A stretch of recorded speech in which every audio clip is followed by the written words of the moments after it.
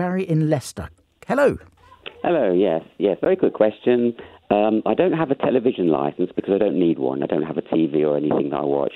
But every 2 years, the TV licensing people sort of write to me and say, "Can you tell us if you've got a license? If you need a TV license?"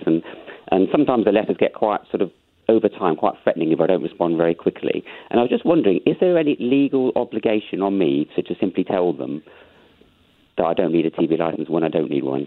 No, there isn't, Barry. But if you don't reply to them, then they're going to get suspicious and they're going to send people around and possibly demand entry into your house to see what's going on, because they do have rights of entry in certain circumstances. So just fill in the form and send it back, Barry.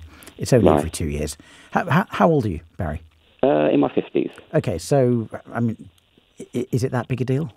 Not huge, but it's more a point of principle, really, because if I was, absent from the property for a while, for example, the letters get more and more, in some ways, threatening. And one year they actually sent a letter which contradicted itself. It actually said, you need a TV license. And then later in the letter it said, if you need a TV license, this is how you can get one.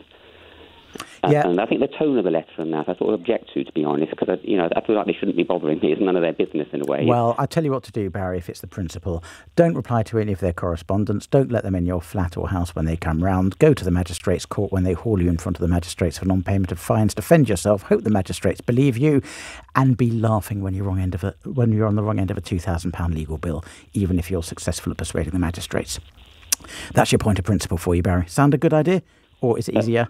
Just to fill in the form. Sorry, I don't quite understand. You're saying they can still take you to court? Of course they can. If you're non-cooperative, if you don't let them in the house, they'll take you to court. Right. So it's easier just to fill in the form.